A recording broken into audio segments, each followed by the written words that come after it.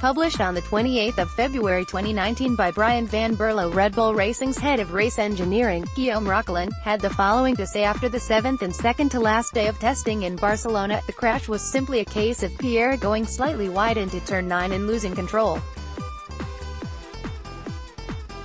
You're pretty much flat out there, so if it goes wrong, you're going to feel it. Thankfully Pierre is okay.